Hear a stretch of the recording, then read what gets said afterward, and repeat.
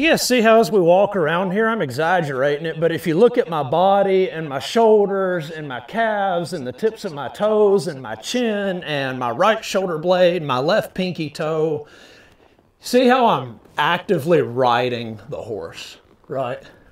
Now watch right here. We ride, my legs are on him, but they're not in him, if that makes sense. We've got some contact. See how we have like, we're not holding on his face, but we're right at the edge of connection with contact with his face. Okay, so if you look at my hand in dressage, they call this a passive hand. See how the hand is actively, rhythmically very passive. Forward, forward, forward, right? Okay, so I showed you all of that to show you this.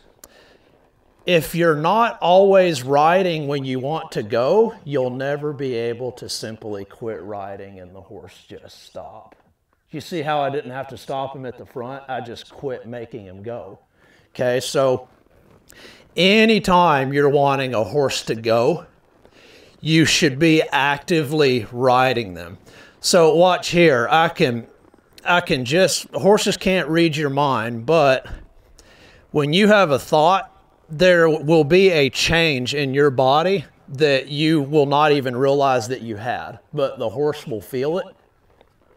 So this can get to be where it's like, in about 5 seconds from now, I'm going to think, hey, I want you to liven up your walk and pick up a little life in your stride. 1, 2, 3. I'm going to ask him to liven up.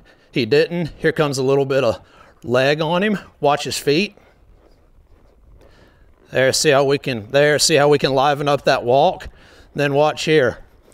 We're just going to start to reach for those feet, and we're going to see if we can get those feet to find a slow walk.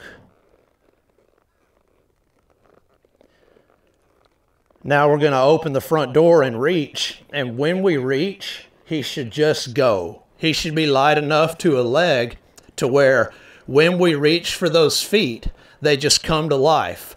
Reach for those feet, and it just goes. Real freed up, right?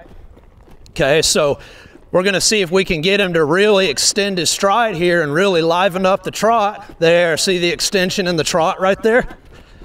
See how we can just put life right down to those feet? And then same deal here. You look how I'm actively riding him up, up. You see how my body is up and forward? Like the biggest thing I'm trying to not do right now is ride him like a sack of potatoes. We're up, we're alive, we're alive.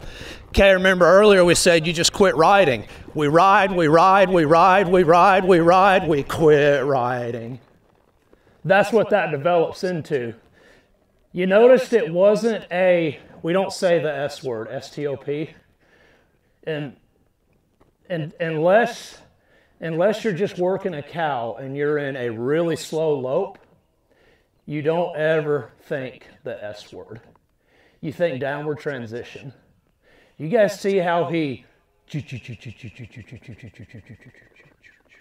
kind of pedaled down into it?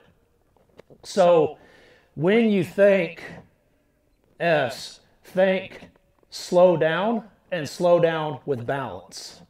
See how there was no pushing into the hand. He didn't dump onto the front. Everything is kind of like a speedboat when you have power from behind and the resistance of the water. It's this effect. That's what you're trying to think of and ride like when you want a horse to slow down.